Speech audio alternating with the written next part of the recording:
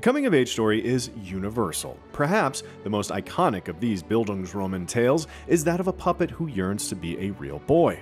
Am I a real boy? Written by 19th century Italian author Carlo Collodi, the original Adventures of Pinocchio is the most adapted children's story of all time, with 3 films released in 2022 alone. When can I leave to be on my own? The book has been translated to 300 languages, becoming a cultural touchstone in the 140 years since it was published, although Collodi never got the chance to see it translated to the screen. Whether the adaptation is cartoonish, couldn't have said it better myself, nightmarish, Babo. or even a little sleazy, what am I gonna do now? Pinocchio is always a tale of adopting goodness, even though the definition of good varies from script to script. Of the many iterations, Disney's iconic 1940 adaptation set the bar. It is a timeless classic, beautifully animated with cutting-edge techniques and characters who convey the full spectrum of human emotion. The cultural depictions, though, would not be approved by the Blue Fairy today. By Pinocchio. No! No! It features all the hallmarks from Disney's golden age. Cute animals, humor, and an Oscar-worthy soundtrack, but auteur filmmaker Guillermo del Toro flipped the script on previous iterations with his stop-motion adaptation that painstakingly brought a literal puppet to life. I wanted to make it about life and death, and it's during the rise of Mussolini. I like puppets. 1, 2, 3 versions of the same story, each with a different take on what it means to be a real boy. So, without further ado, it's time to ask, what's the difference? Pinocchio! Across every adaptation of Pinocchio, there are 2 facts that remain consistent. Pinocchio wishes to become a real boy, I'm gonna be a real boy. and Pinocchio's nose grows when he lies. Pacino mio, guarda il minaso, sembra un bastone. Every other bit of the original story is malleable, beginning with the story structure itself. Collodi's narrative structure is cyclical. Pinocchio gets himself in a bad situation, experiences a consequence, and is ultimately bailed out. This cycle repeats over and over until he finally learns the lessons that other characters repeatedly barked at him throughout the story. Through work, obedience, and selflessness, Pinocchio is warded with a new body of flesh and bone. How ridiculous I was when I was a puppet, and how glad I am that I have become a well-behaved boy. Disney's film has a more familiar, linear structure, wherein immoral villains tempt Pinocchio, propelling his journey from naive, susceptible child to conscientious adolescent as he learns from his mistakes. I'm going to the carnival. Del Toro's film remains a hero's journey, but is decidedly not about fitting any definition of goodness. Instead, it celebrates individuality over conformity. We all have to obey the law, whether we like it or not. Why? His journey is spurred on with attempts at becoming who everyone wants him to be, whether it's a star of the stage, a model soldier, or the perfect son. I will obey and go to school, and I will be the very, very best. Interestingly, Del Toro employs the cyclical structure of obedience from the book, but not by repeating lessons to an obstinate Pinocchio. Instead, this vicious cycle is represented through characters who find themselves stuck in patterns of oppression. Hey! Stop that! While Pinocchio dares to defy those in power, others obey like puppets. Who controls you, wooden boy? Who controls you? Through his defiance, Pinocchio inspires the film's other characters to change, a complete reversal from the book, where Pinocchio learns from everyone else. Be exactly who you are. In the end, Pinocchio does not transform into a real boy because he was one all along. This movie is about finding yourself, says Del Toro, not just obeying the commandments that are given to you. I think we can and need to forgive each other and love each other for our imperfections. Collodi, on the other hand, thinks Pinocchio really needs to shape up. Before he was a puppet, Book Pinocchio was a sentient plank of wood who reveled in causing a ruckus. Collodi seems to convey that children seek instant gratification without empathy or regard to consequence. And when Geppetto scolds the puppet in public, he's arrested for abuse, and Pinocchio makes merry. Like he's a bad boy. Del Toro captures the insatiable energy of Collodi's puppet, but removes all its mean-spiritedness. Even though Pinocchio lays waste to the house, throws fits, and disobeys his papa, he's kinder to Geppetto than his book counterpart. Good night, Papa. Disney's Pinocchio goes beyond washing away the original's roguish qualities. He's sweet and doesn't grab Figaro's tail, which is basically unheard of in children. Where Book Pinocchio starts out kicking and taunting his father, Disney's Pinocchio immediately loves Geppetto and wants to make him proud. He doesn't know anything, but he's intent on learning. Curiosity, however, killed the proverbial cat, which brings us to the dangers of the outside world, a concept most eloquently displayed by the way each Pinocchio interacts with fire as a means to communicate consequence. I'm on fire! Yay! With his father in jail, Book Pinocchio is left alone to lead a vagabond life. He falls asleep hungry with his legs resting on a brazier full of burning embers, which by morning had burned away his feet.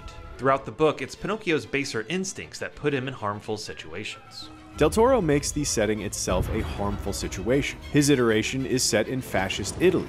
Rather than a lesson on good behavior, Del Toro uses fire to highlight the dangers of blind obedience. Hey, try to get closer to the fire, to get warm. As Pinocchio naively puts himself at risk at Candlewick's behest, he truly believes it is for his own benefit, and even becomes upset when he's saved by Geppetto. Aw, look what you did, Papa. You ruined the nice light on my feet. In this way, Del Toro illustrates that unquestioned obedience can delude one into acting against their own self-interest. Sign here, here, and here. Del Toro's theme of authoritarianism carries over to the antagonists as well. While the villainous showman and swindling Honest John learn some humility in the book, Disney depicts them as one-dimensional characters who are all bad and never get their comeuppance. Quiet! Shut him up! Yes, then you haven't heard of the easy road to success. Del Toro combines the two baddies into the singular and scrupulous Count Volpe. I am the puppeteer. You are the puppet. Under his control is Spazzatura, an adaptation of Gideon the Cat, a mostly silent sidekick in both the book and Disney adaptations. Spazzatura must overcome the toxic power dynamic between himself and Volpe in order to snuff out the dangerous flames of control. Ah, give me that, you mangy ape! Disney's film, however, doesn't use fire as a lesson on laziness, as in the book, nor is there any anti-authoritarian message, like in Del Toro's version. Instead, Pinocchio indulges in temptation to touch the flame. Temptations? Yep, temptations. They're the wrong things that seem right at the time. Even with his finger alight, Pinocchio still doesn't understand the danger of it. All he knows is that it's interesting, and he wants more. The wide-eyed curiosity makes him a target for opportunistic ne'er-do-wells like Honest John and Gideon. They use the power of temptation to sell Pinocchio not one, but 2 times. First to Stromboli the puppet master, and then to the terrifying carnival barker. Boys! Fortunately, these stories also feature empathy and goodness, usually embodied by the parental figures, Geppetto and the Blue Fairy. The traditional depiction of the Blue Fairy is one we've seen time and time again, a woman with wings, a wand, and a penchant for offering hope to unfortunate souls. In Disney's Pinocchio, the Blue Fairy is summoned from the stars to grant Geppetto's wish for the son he never had. Wake. The gift of life is thine. Claudie's Pinocchio crosses paths with the fairy while she's minding her own business in her house in the woods. A child at first, she rapidly ages throughout the story till she becomes a mother figure, teaching lessons and bailing Pinocchio out of the situations he brings upon himself over and over and over again. Del Toro's adaptation steers away from the classic fairy tale approach, leaning heavily into folklore. His Blue Fairy is split into a pair of sisters. Sister 1 is Death. She is tasked with teaching Pinocchio life lessons. You never know how long you have with someone. Death is the mother of Pinocchio. Sister 2 is a wood sprite, who is drawn to the mortal plane by Geppetto's anguish over the death of his son Carlo. Why won't you listen to my prayers? I'll make Carlo again. Neither the book nor the Disney adaptation give Geppetto this backstory, nor do they tackle the subject of grief, but here it drives Pinocchio's construction. Del Toro pays homage to Frankenstein as Geppetto's rage plays out as a macabre fit of violent creation. The wood sprite's magic acts as the final electric shock which brings the creature to life. It's alive! It's alive! It's alive! Good morning, Papa! You're not my son! Another major shift from previous incarnations is Del Toro's handling of parenthood. This movie says, can Geppetto learn to be a father as opposed to Pinocchio learn to be a good boy? Del Toro utilizes the image of Jesus, who famously had to live up to expectations of biblical proportions. He's a puppet, just a puppet! No, I'm not. Del Toro turns a critical eye to the standards by which parents measure their children, which could conflict with the child's identity. I made you to be like Carlo. Why can't you be more like Carlo? Because I'm not Carlo. I don't want to be like Carlo. Carlo is... Enough! You are such a burden. Both Disney and Collodi depict a glossier version of parents as all good and all-knowing. To obey and honor them is right and good. Meanwhile, Del Toro's parents create conditions for their love and approval. This abnormal boy lacks discipline. Young Candlewick, whose name implies a thin and fragile nature, tries to live up to his father's definition of an ideal son. I'll show him I'm no coward. I'll make him like me. Inspired by his friendship with Pinocchio, Candlewick eventually takes a stand against his father. I'm not afraid to say no. He refuses to idolize war during their stay at a fascist youth camp, which Del Toro substitutes for Pleasure Island. Right here, boys, right here. Get your cake, pie, new pickles, and ice cream. Eat all you can. Be a glutton. Stuff yourselves. It's all free, boys. It's all free. In Disney's film, he and his new friend Lampwick indulge in every taboo a good boy shouldn't do until they make complete jackasses of themselves. Rick Baker, eat your heart out. In the book, Pinocchio is but one school day away from earning his mortal body when his best friend Candlewick convinces him to abscond to the land of boobies. Disney mirrors the source material's events up until the horrifying mutation. Rather than growing a simple donkey tail and ears, Book Pinocchio becomes a full-fledged beast of burden, sold into a circus where he breaks his leg and is tossed into the ocean to drown. Boys mustn't keep mischievous companions, for they will land you in trouble. But of course the Blue Fairy turns him back into a puppet so he can keep not learning his lesson. Say, how do you know the difference between right and wrong anyway? Which lessons should we obey and which should we rebel against? Why, listen to the insect living inside you, of course. Even though the right things may seem wrong sometimes, sometimes the wrong things may be right at the wrong time, or vice versa. The talking cricket acts as an advisor across all the iterations of Pinocchio, but under different circumstances. Disney's Jiminy Cricket acts as Pinocchio's conscience, who travels alongside the puppet to remind him of the rules he's meant to follow. After nearly abandoning Pinocchio on a few occasions, he earns the fairy's blessing after sticking by Pinocchio's side when it mattered most. The talking cricket in the book, however, embodies the lesson that good boys listen to those who know better. Unfortunately, it's not a lesson that Pinocchio can internalize at that moment, so he smashes the cricket with a hammer.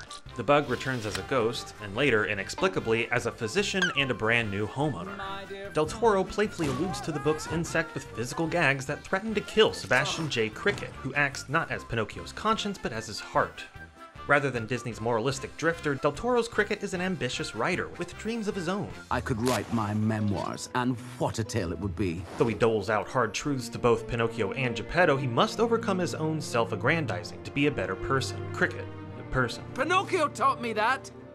I mean, I taught it to him, and then he taught it straight back at me.